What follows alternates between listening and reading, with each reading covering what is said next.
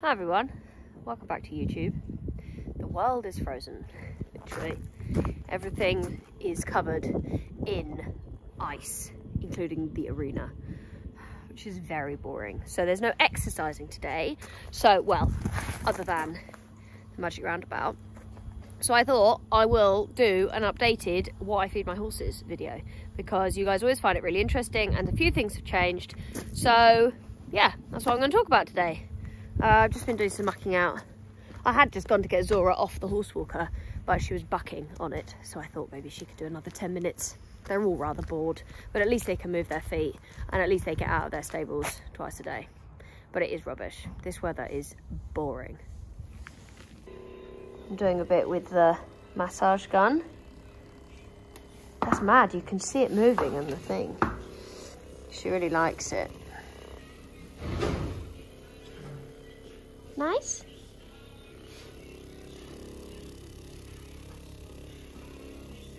You like almost can see it in slow-mo. Oh, that's weird how you can't see that. I can't see the ripples of fashion. Our eyes are not good enough quality. What do you think, Mo? I thought you wouldn't like this.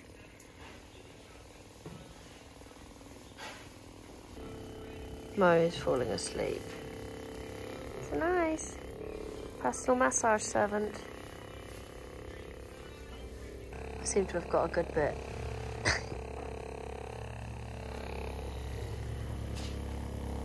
So Mo, as well as having a massage, is also wearing her Weather Beater Therapy Tech rug. So this has a section in it. You can see it's quite well worn now, but this section, I'll turn this off for a second actually. So you can, it has a different section that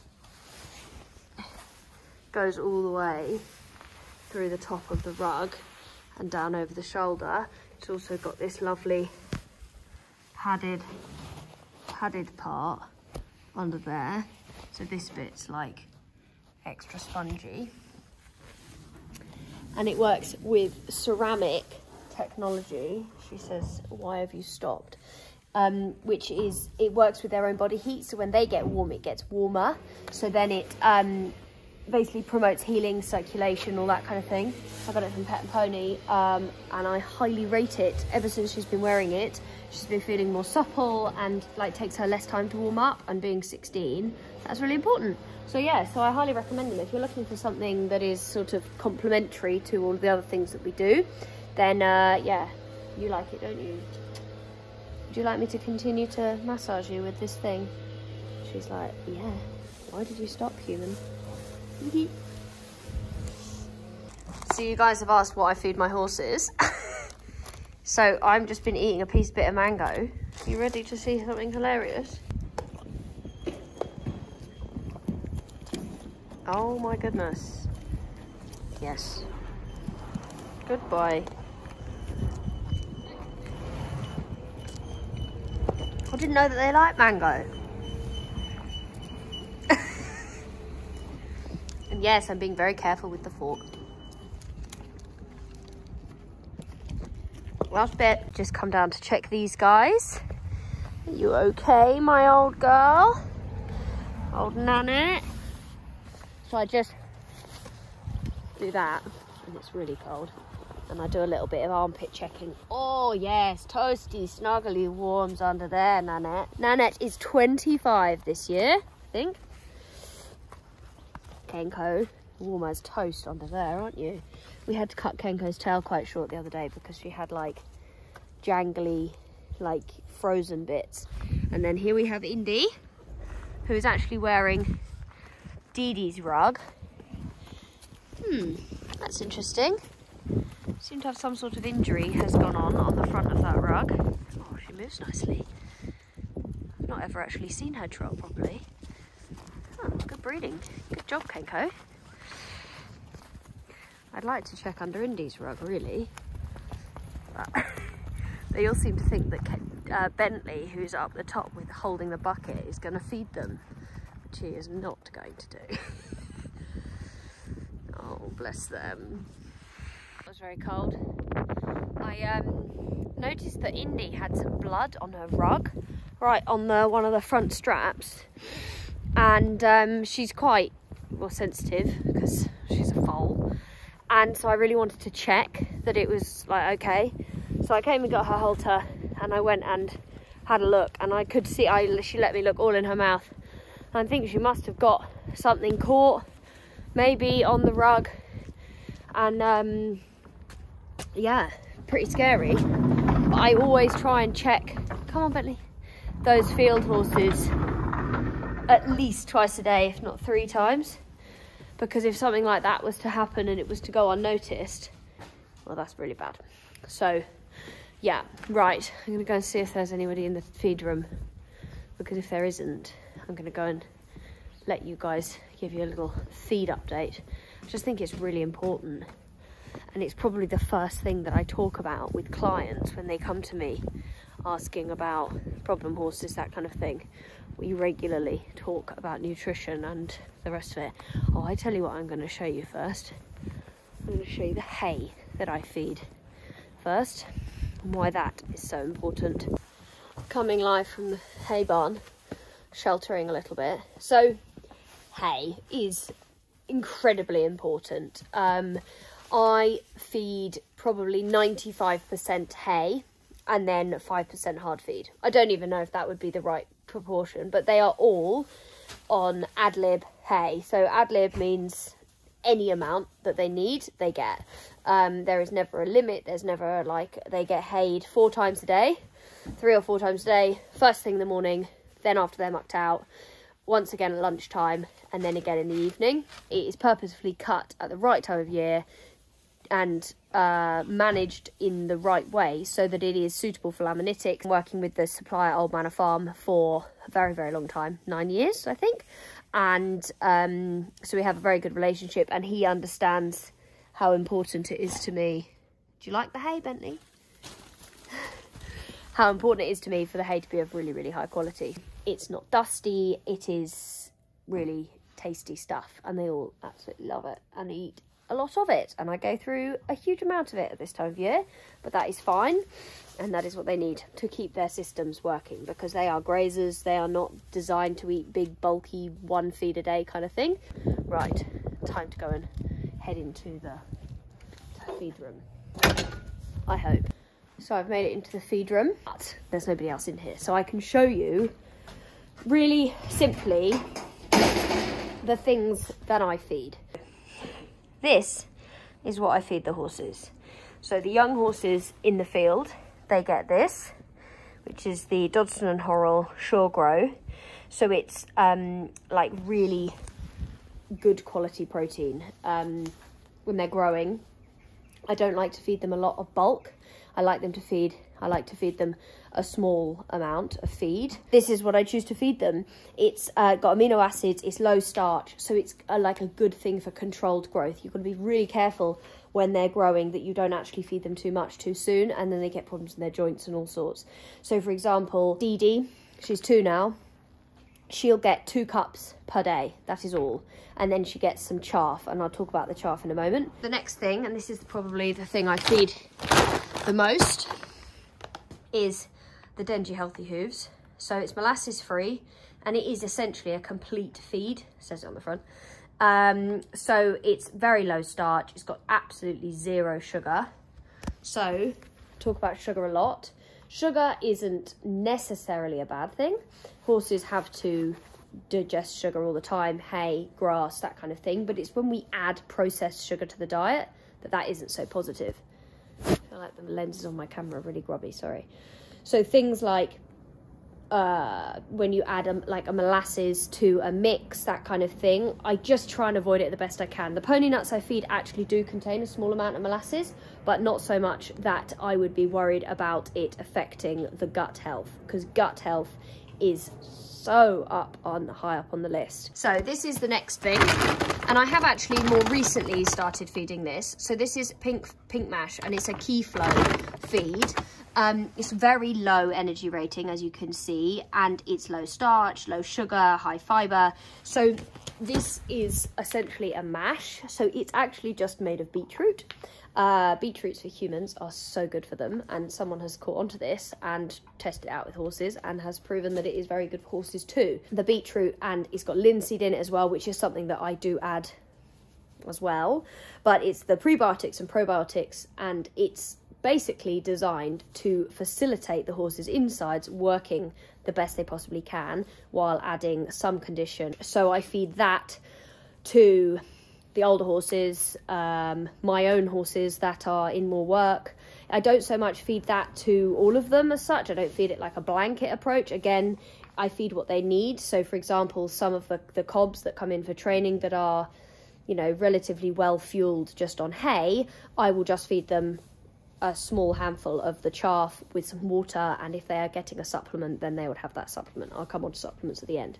So that is the pink mash, and that is something that I have more recently been feeding. I have also got some speedy beet, so it's unmolassed sugar beet flakes, and that is something that I have also been feeding. It's a good palatable feed, it's good for condition. I am kind of steering away from that more and onto the pink mash, because I believe that the pink mash is more beneficial. It's not that the speedy beet is not beneficial, but it's not going to be adding as much value to the horse's diet. So it looks like this. It comes in like a pink pellet, and you just soak it for 5 minutes before you feed it, and they really like it. So this is the Shore Grow, so again it's like a balancer, so that's what the feed, and then again it's that same cup that you just saw in the pink mash, and then that's the speedy beet that we are going through. This is the chaff that I feed, so you can see it's really loose, it's not sort of stuck together because it's not got any sugar in it. And it's also got little like fibery nuts in it, so this is what makes it a complete feed. It smells like garlic and joy, and I think actually I've found it's really palatable, and not many of them aren't keen on it. What else have we got here? Aha, this is important. Excuse the bag, it lasts a long time, so it has to be a bit manky. Himalayan rock salt, all the way from Pakistan. I actually just bought it on Amazon. So I feed every single horse 30 grams of salt every day, every single one. Even the mares and foals in the field, they get that split between them. I wouldn't so much feed the foals that amount, but they do have salt in the feed that they are eating. Salt is so important. It's important for metabolizing everything in their bodies. It's important for their digestion. Again, it is important for their, you know, salt production, all of that kind of things. But all year, regardless of the weather, I feed every horse 30 grams of salt per day, and that isn't very much. So this is the salt, and this is the little scoop that we use, slightly more like a heaped scoop like this, half in each feed. So the last feed I feed, and this, well actually no, 2 more. So this is just very basic pony nuts. I use them as like a palatability feed. So what I mean by that is I use them basically to increase a horse's want to eat the feed. Quite a few of them get a few different supplements, like Mo, for example, and she can be a bit fussy. So I like to give her some pony nuts to basically entice her to eat the feed a bit more. Now that she's on the pink mash, though, I'm really interested to see whether I need those. They've not got loads of kind of nutritional benefits, but they also don't do any harm. So they're kind of like a good feed to add a bit of bulk and a bit of tastiness to the feed, to encourage them if they are maybe eating more supplements and you just want to add a little bit more bulk to the feed. Now, the last one that I'm going to talk about that's an actual feed is the micronised linseed. So that lives in this bin here. Here it is. And this is micronised linseed. So you'll see it's got like little seeds in it, and it's very fine. And what it is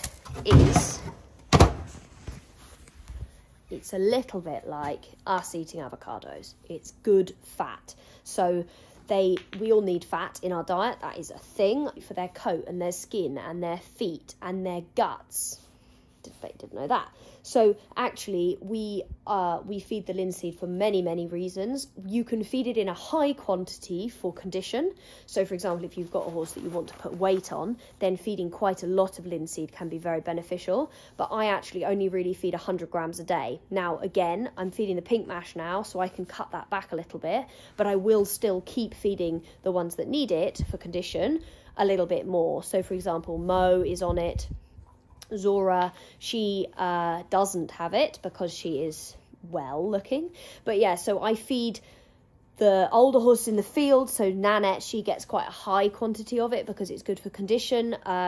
Megan's horse, who was here before, he was on it. He was a thoroughbred. So it's those kind of horses, the ones that maybe are in need of a little bit more help in terms of kind of good fat in their diet. That is something that I feed. It is relatively inexpensive because you don't have to feed very much of it. Like I said, that cup I was showing you, that's 100 grams. So I would feed one 16 hand, full grown horse, 1 cup per day, split between the feeds. If you're looking for much more, you need a lot more condition, then yes, you can feed more of it. Talk about feed. I feed what each horse needs. So I don't feed complete feeds because I believe that I can do that more cheaply and more effectively without the kind of added stuff that we don't know what it is.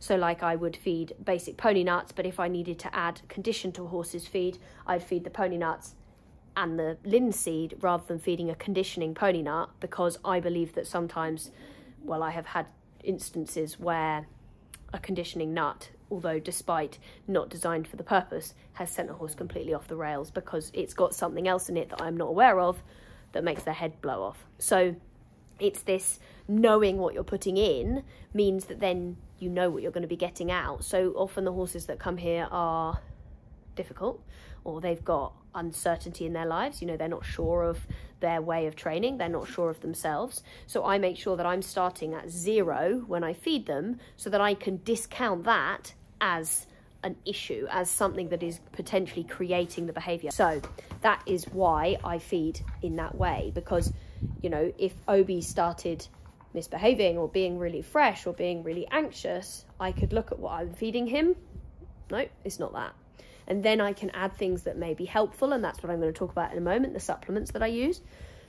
But it's always this starting from 0. Start with hay, not haylage. Haylage can cause problems on its own. It's long-stranded, and that can build up as gas again in the hind gut and cause all sorts of ulcerative issues. So if you've got a horse that is maybe problematic, look at their diet. I don't mean that like it's going to be the be-all and end-all, but it's a bloody good place to start. And it is 9 times out of 10 where I start when people call me up and they say, I'm having this problem with this horse, it's doing this, this and this, which people do a lot these days. And I talk to them about nutrition first. I say, what are you feeding? Okay, could you cut that out? Could you cut that out? Do we know that that's a problem? No, we don't know that it is 100%, but it could be. And if it could be, then it's worth taking away. If it then wasn't the issue, then maybe you can add it back in. Or you've got to ask yourself, do they really need that? It's like the balancer. I only feed it to the horses that really need it, because otherwise I'm just feeding them nutrient that they're not going to absorb. They're going to just pee it back out again. It's like humans and protein shakes. Yes, they have their place. And when you're doing lots of muscle building activity, then protein is necessary. But there is a definite argument for eating too much protein, and actually then it then rinses out of your system through your urine. We won't get into that because I'll have the bodybuilders after me. Anyway, right, let's chat supplements. So, supplements. You can see a theme here, right? So we have got some, this is something I feed to the older horses. So Mo gets this, Nanette gets this. It is a pain reliever. It is a natural anti-inflammatory. I actually buy this from Amazon. Helps with inflammation, it helps with pain relief, and it generally helps with like arthritic type cases. So that is why I feed that. Other thing I still feed, yes, I know I bang on about it all the time, is Spirulina. So here it is. This is the one that I feed. This is the organic Spirulina powder. Again, I buy it from Amazon. And I don't know if you'll be able, I mean, look how green it is. Wow, it's so green. It's antihistamic, so it's very good as a, like, works as an antihistamine. It helps stop itchy horses being so itchy. It's also very good for their breathing. We used to feed Obi a breathing supplement all the time. No, not anymore. We just feed in the Spirulina. So yeah, highly recommend it. It's like a superfood. It's also very good for helping muscle growth because it is good protein again, but in not too much of a quantity. So I feed again 30 grams a day, one of those scoops per day for a big horse. Smaller horses, I'd feed less. Anyway, so then we get on to the Premier Performance supplements. So as you can see, we have basically the whole range. So the Gastro Premier, this is something that we feed a lot of. So it is all about helping the horse help itself. When I spoke with Camilla, who owns the company, she was basically talking through how it works, and the way that it works is it has complex amino acids in it that help the horse's brain know what to do with the natural ingredients that are inside it. So that is the very basic science behind the Premier Performance supplements. So I feed the Gastro Premier, the Moody Mare, that's the one for Mo. It helps regulate her cycle amazingly. She really struggles and can have problems with having these kind of wild cycles where she seems very, very uncomfortable. So we keep her on the Moody Mare all year round, and it just helps her feel comfortable. You can tell when she's not happy. You know, I imagine it would be like getting really bad period pains, but quite regularly. So by giving her that, it helps to limit the symptoms of that. It works with something called, it's got raspberry leaf in it, and if you look up raspberry leaf for humans, it's very, very powerful stuff. Mo also gets the hoof growth. Calming powder is my absolute saviour in this weather. It is, Obi is on it all the time because it just helps him feel confident. It's not like a sedative, it is a confidence powder. We also use the calming cookies that we really like. We then use these to basically top this up. And this is a very interesting supplement. So this is the Nutra Plus. Now this is to enable healing. So the Nutra Plus is all about the build-up of collagen. So collagen is what our body is stuck together with, basically. So and by feeding something that helps the production of collagen, it helps promote healing and growth and general bodily condition. So for example, it's going to be, I'm hoping, helping her feet to strengthen up and not be your typical thoroughbred foot. So that is the Nutra Plus. Now there is one supplement that I want to talk about. Is that the stuff? Yes. Milk thistle. I feed this to everything when, if they ever go on bute or antibiotics. It is about liver function and it helps them process things better and flush things back out again. So yes, those are my supplements. That is what I add to the feed. And I don't need to be in the feed room anymore and it's cold. Bring your carrot then. Come on, bring your carrot. Apples and carrots, also very important. Lexi, you're not going to bring it. Come on. So, those are the feeds that I feed. I try to keep it really simple. So, for example, if your horse was to come in for training and we were unsure of where the behaviour was coming from, I would start just with half a scoop of chaff. That would be it, and water. And if they showed signs of anxiety or uncertainty, you know, if they were really unsettled, then I would feed them some of the calming powder as well on top of that. But that would be where I would start. If they needed condition, I'd add linseed. If they needed condition on top of that, then I'd maybe think about adding the pink mash. So I just really feed what each horse needs at a time. And that would be the way that I would feed them. So I would start at that base level, and then if I need to add things, I can. So if I need to add energy, for example, I add split peas. I haven't got any at the moment because I don't need to add any energy. But a horse like Obi, who sometimes when we're doing a lot of competition in the middle of the summer, he's a bit sluggish in the summer sometimes. Come on, in the car. Because, well, he's a big guy and is a lot of, you know, he doesn't cope well in the heat as such. Oh, God, I've just got to get in the car. I'm so cold. There's a lot standing around. Oh, goodness. But yeah, so that is what I do. I feed the split peas in the summer to add the energy, but I don't feed them when I don't need them, and I don't feed him a complete feed because I wouldn't know if by feeding him a complete feed that I was adding things that he didn't need. So I just add what they need. I don't know if you guys are getting the message yet, but hopefully you are. Anyway, that is my updated feeding vlog. I don't know if that was interesting or if I just rambled, but yeah. And I implore you to look at your horse's diet. Like, really look at it and work out, do you know everything that you're feeding them? The point I'm trying to make is just have a look at your horse's diet and have a think about it. Are there things in your horse's diet that you don't know what they're doing there? You know, is there a really sugary mix that you're feeding that, although looks like lovely granola to you, actually is of no benefit to your horse whatsoever? Because definitely feed companies are quite smart, and they will tell you to, you know, they know that the packaging is for us to see. A horse never reads the bag. Horses don't really eat with their eyes, they eat with their noses, and they eat with their, you know, their senses of what they need. But really look at that, because you might be able to A, save yourself some money by not feeding a load of complete feeds that are full of crap, and B, start to work out what your baseline is with your horse. Where is that baseline? What do they need on the basic? And then what do you need to add to supplement their diet for them? I don't believe in blanket feeding approaches. You know, you see people walking around with a big scoop and they kind of feed every horse the same thing. How can that possibly be? Because I need to eat something different to my partner. My partner needs to eat something different from his friend who's the same age and the same height and, you know, whatever. So it is so important that we look at each horse individually, and I make sure that all the time I'm talking with the girls. They make the feeds, but I'm talking with them about what we're feeding and why, and they have good understanding of that, and they wouldn't change the feed without my say-so. It is very important to me, because I can control the training on the outside, but I also have to be able to control what's going on the inside. And to do that, I have to be in understanding of what is in the things I'm feeding. So I have to know about the nutritional analysis of the hay. I have to understand about the low starch and low sugar content, so that I know I'm doing the best I can for the inside of the horse and the outside of the horse. It is a thorough approach. It's not just training livery, but oh yeah, feed them whatever you like, or it's training but they're still on haylage, and actually that's the thing that's causing the negative behavior. So have a look, see what you can do. Ask me a question, I don't mind. Speak to a nutritionist if you like. Avoid speaking to nutritionists that are directly associated with feed companies.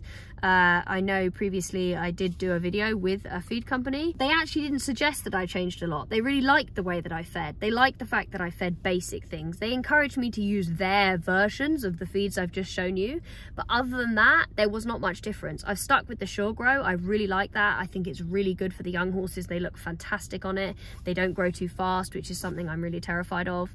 So yeah, I mean, in terms of why don't I work with that company anymore, it's because I don't really need to as such, and it wasn't you know, a sponsored opportunity as such. They had willing to kind of gift me some stuff, but it wasn't really enough for me to warrant solely using their feed. There we are. That is my updated feed vlog. I hope you found it interesting. I hope I can ride some horses in the next video, because I'm getting bored of not being able to. I've just remembered that I need something to have the barn, so that's great. And yeah, I hope you enjoyed the video, guys, and I will see you for next time. Thank you so much for watching.